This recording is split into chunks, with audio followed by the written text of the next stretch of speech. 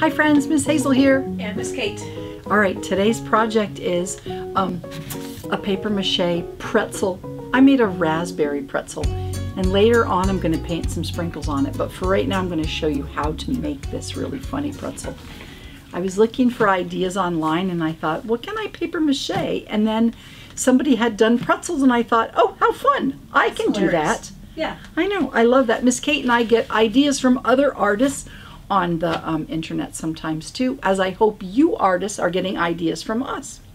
So I'm going to teach you how to build, how to make a pretzel. So I've used you need some newspaper and tape. And then we use plaster strips, but there's lots of different ways to do paper mache. You can use gluey water, or you can make a paste out of flour and water. Again, lots of recipes online. But for today, we're going to use plaster strips. So I'm going to start with 2 pieces of newspaper, like a big one, folded in half, 2 of those. I'm going to slip one of them inside of the other one so it stays kind of put. And I'm going to put a little piece of tape to hold it, because I tried this a couple times and this I found to be the easiest way. A little bit of tape to make one big giant long piece of newspaper. There it is, my giant piece of one newspaper. And where do you get all that paper? Well, Miss Kate's brother, hi Tom, is a big newspaper reader and he saves all his newspapers for us. Thanks, Tom. And so that is where we get our newspaper. Yes. Okay, so now I've taped it together and have a big long piece. And then I'm going to just roll it, kind of making a big newspaper snake. Rolly, rolly, rolly. Doesn't have to be perfect, because remember, you're going to cover it with stuff.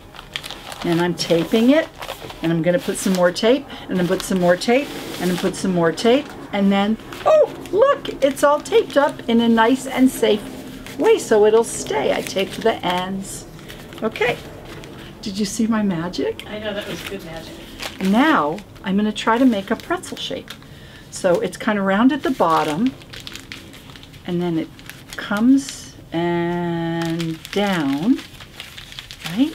And then I'm going to put a little twist here, or maybe I'll put my tape there. Okay, starting again. Making my pretzel shape. There you go. Like that, my pretzel shape. And then I'm going to smush it down so it stays, and smush it a little bit. Get my tape. Would it be easy to maybe put it, like, rip off some pieces and put it on something that's not paper? Also, sometimes our friends that are making our art projects, they have partners that help them. Maybe mommies or big sisters. So this could also be, you could get some help, dads, uncles, grandmas, and grandpas help too. Yeah. So now we're going to just kind of tape it so it looks like a pretzel. And if you've seen like fresh homemade pretzels, they all have different shapes. So ours is pretzel-ish. Okay, and now, bum, ba, da, bum, look at that one. This one's a little sturdier because I taped it down longer. So now I've got my pretzel and I'm ready to paper mache. Now I've got plaster strips. They're already kind of pre-cut. I like that. And I put them in one dish, and then I've got my water here. So I don't want to drip water onto my plaster strips because then they'll all dry up together. When you're working with plaster strips, you want to be super careful. When you're done, all this little residual sort of plaster that's in the container, you don't want that to go down your drain. So I've set up a little hand washing station for myself. And then you can pour the water off the top, and when it dries, you can use a paper towel and get the plaster out of the container so it doesn't go down your sink, because you wouldn't want to plug up your house sink. Or even outside. Yeah. Okay. So yeah, just get into the trash cans. All right, so here's my pretzel. I'm ready to go. I'm going to dip my plaster strip in. I think this plaster strip got wet. I'm going to get rid of it. These top guys got wet. Okay, I was not careful with my product. Here we go. I'm going to wipe it off a little bit, and I'm going to start wrapping it around my pretzel. Oh, that's good. Yeah, just like that. Kind of smoothing out and then smoothing it out. Because when you use plaster strips, if you rub it a little bit with your fingers, the holes disappear. And then dip it again so it's not super wet. And how many layers will you put on this, Hazel? You know, I think, Miss Kate, I'm just going to have 1 layer on my pretzel because I want to hang my pretzel on the wall. And if I put too much plaster on it, it's going to be really big and really heavy, and I don't think it'll work. So on this particular project, I'm thinking, as long as I cover all of my newspaper, I'm going to be good.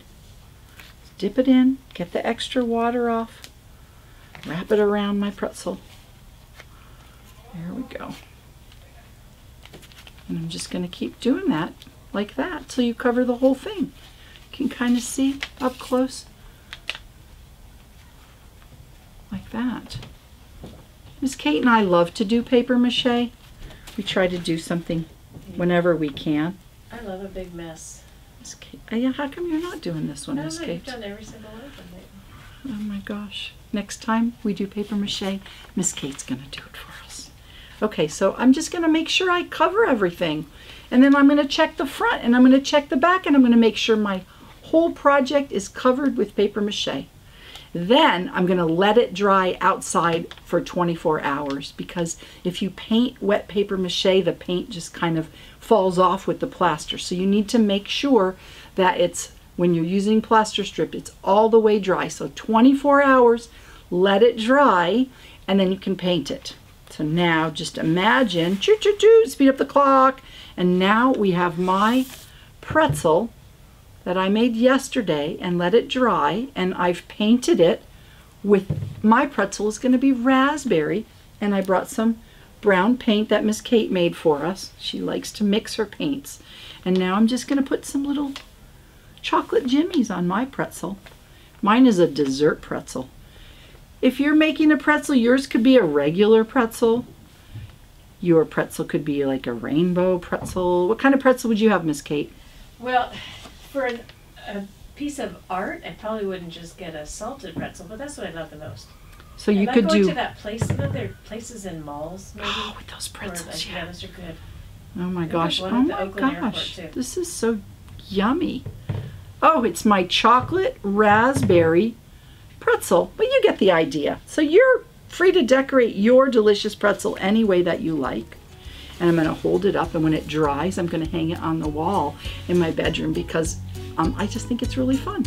So that is how you will make a paper mache pretzel. Thank you for joining us here at Alameda Arts at YouTube. And if you like this, you could subscribe to us. And you can also follow us on Instagram at Alameda Arts Fun. Thanks for joining us. Thanks. Bye, friends. See you next time.